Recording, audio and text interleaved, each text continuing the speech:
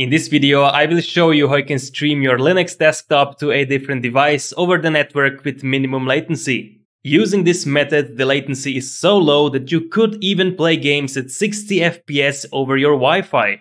In this video, we will use Moonlight, the open source implementation of NVIDIA's game stream protocol. I will show you how you can set it up on your Linux desktop, and then I will stream the desktop to a different device. In my case, this will be an LG Smart TV running WebOS. So I will also show you how to set up the LG Smart TV. This method is a bit more complicated to set up, but it's worth it because, for instance, you can stream your game and play it from a different device with a decent frame rate. Now, if you just want an easy way to share your desktop or maybe a presentation and the frame rate doesn't matter to you, in a previous video I showed you how you can share your Linux desktop with an LG Smart TV over Wi-Fi. No setup required on the Smart TV, it works with most modern TVs or any network display. So if you want a quick way how to share your desktop with a Smart TV or any display over the network, then you can check out the link to the video up there or down in the description. But before we start, welcome to the channel. Here you can find topics about Linux, Docker, game dev or software development in general, or short, agile dev art. If you like that kind of content, then give a like, subscribe and hit the bell icon to get notified when I release new videos. All the links from this video are down in the description, and also down there are the timestamps, so you can skip any part if you want. Now, what is actually Moonlight? So let's see. Moonlight, open source NVIDIA game stream client. So you can stream your game from your gaming rig and then play your game and control it from a different device. So it supports stream up to 4K with HDR, support for 120 FPS, run your own cloud gaming server. Many client platforms are supported, it's open source and completely free. And down here you can see the list of clients that are supported. So you can basically stream it to any platform you like, including the LG WebOS TV, and we will take a look at this one today.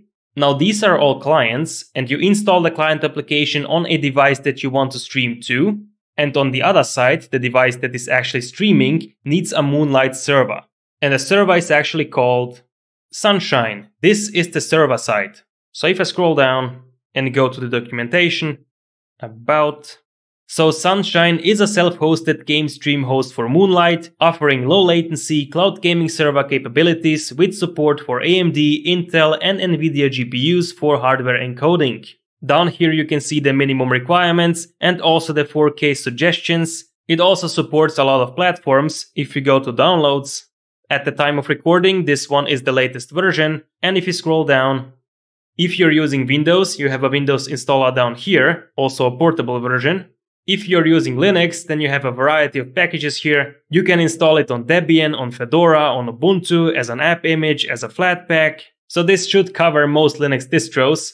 In this video, I will use the Flatpak version, and I will use the package from flathub. Here is the Sunshine package from flathub. And if you click on this dropdown, you should see the Flatpak install and Flatpak run command. I will use the first one to install Sunshine, so let's copy that. And let's open the terminal. Now, if this is the first time that you're installing a Flatpak application, you first need to install Flatpak itself. In case you're using Arch, it's very easy. Just do sudo pacman-S Flatpak and install. Yes, and that's it.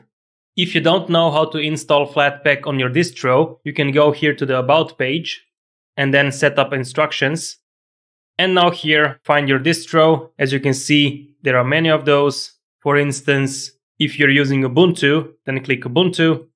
And then here you have the installation instructions. Now with that out of the way, let's go back to the console and let's paste in the Flatpak install Sunshine command and enter. Do you want to install it? Yes. Perfect. Sunshine is installed. Now let's run it. Sunshine. Sunshine actually has a web UI that runs in your browser, and it uses a self-signed certificate. That's why you see this screen here. Just go to technical information and go accept risk and proceed. Now give it a username and password. I will go with the default Sunshine and add a password. Log in. And now let's log in with the same user and password. Authenticate. And this is now Sunshine running on your machine. It warns us that a new version is available. So obviously the Flatpak version is a bit older. If you want, you can configure Sunshine, but usually the defaults are good as they are. If you go to applications, these are the default applications that are configured to be streamed, so you can stream your desktop as it is, or in a lower quality, and you also have Steam in here by default if you want to stream your games. You can also add your own applications if you want to stream those, but for this video, the defaults are good enough. The Sunshine Moonlight server is running, and this now was the server side. Let's now take a look at the client side. For the client, as I said, we will use the LG WebOS-TV, so let's see how to install the Moonlight client there. Go to download, Moonlight-TV. Now this is the client application that needs to be installed on your LG Smart TV running WebOS, and we will install it using the Dev Manager desktop application that runs on your PC. So we will connect the PC to the WebOS-TV and then remotely install the Moonlight client using this Dev Manager desktop application. Now to be able to install applications on the WebOS-TV, we first need to enable the developer option. You can find the necessary steps under Documentations, Installation Guide, and now down here, under Enable Developer Mode, you have the link to the steps. And the easiest thing to do is just to install the Developer Mode app from the LG store. And down here you can see the steps how to do it and also how to turn it on. Now one thing that you will need to have is an LG account. You can click on this link and create one. It's free and I already did that, so I will skip this step. Now I will switch the camera and show you how to turn on Developer Mode on your LG Smart TV. I'm now inside the menu of my LG Smart TV, and here we need to find and select Apps. Now inside Apps, search for an application called Developer Mode and select it. Install the Developer Mode application and start it. Inside Developer Mode, we first need to log in with an LG account that we created previously. Once we're logged in, enable Dev Mode status, and when prompted, just restart. Once the LG TV is restarted, open the menu again and start the Developer Mode app.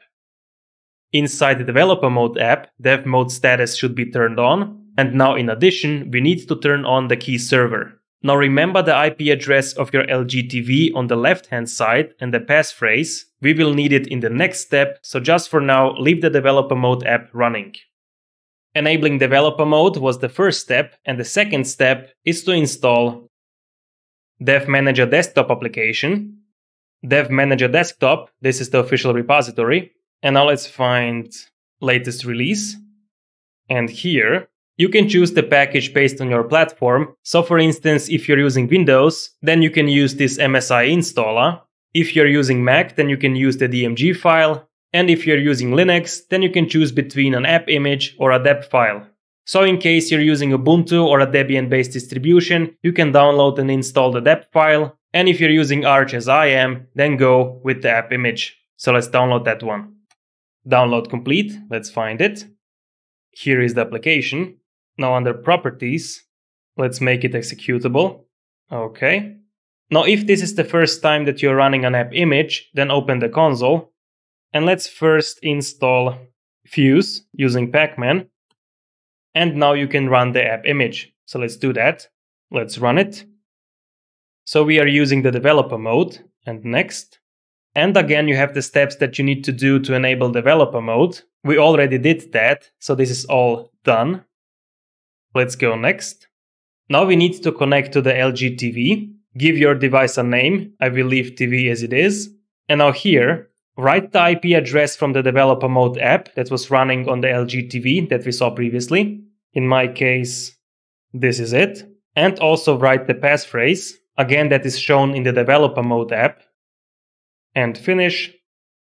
Perfect, we are now connected to the LG TV. And now let's go to Apps and Available. And let's find Moonlight, this is the client application, and click Install. Perfect, Moonlight is now installed on my LG TV. I will now start Moonlight and switch the camera. Inside the LG TV menu, you should now find the installed Moonlight application. So let's run it. This is the Moonlight client application, and first we need to pair it with a PC where the Sunshine server is running. So let's add it. Here you need to write the IP address of your PC. In case you don't know how to get this one, write IP address into the console on your PC and you should get the IP address. Now add this one. And now you should see the added PC in Moonlight. Select it. Now we actually need to pair it with the server. So remember the pin code and open the Sunshine server on your PC. Inside the Sunshine server site, go to the pin tab, write in your pin and send. You need to do this pairing only once, and this is necessary because once the client is paired, it has control over your PC, so that you can play games remotely, for instance. On the TV side, we should now see the 3 applications that were configured inside Sunshine. In my case, I want to share the desktop, so I will select the first one. And finally, my desktop is shared. Again, if we go to the Applications tab, those are the applications that we saw previously. It works as you would expect it. The performance is flawless, no hiccups, no stuttering. For me, it feels like I'm connected to the LG TV over HDMI, although I'm connected wirelessly. And now here is the side-by-side comparison with my PC. This is now YouTube playing a video. If I turn on options on my TV, then you can see in the top panel, it is running at around 60 FPS, which should be good enough for gaming as well. This is now 1280 x 720, and this was configured by default. If you want, you can even turn this up to 4K, but then of course I would expect a bit lower frame rate.